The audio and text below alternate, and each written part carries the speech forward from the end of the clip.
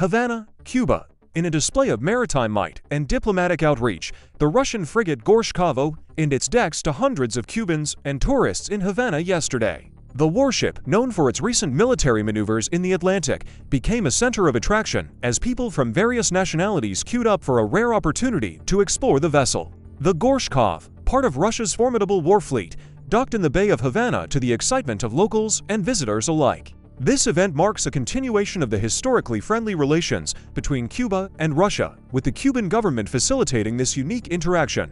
As early morning hues painted the sky, the Russian vessels made a grand entrance into Havana Bay, accompanied by smaller support ships and greeted with a ceremonial 21-gun salute. The visit, described as unofficial by Russia's defense minister, allows the crew to take a well-deserved rest and offers them a chance to engage with Cuban culture and its famed local attractions. The presence of Russian warships in Cuban waters has been a subject of international attention.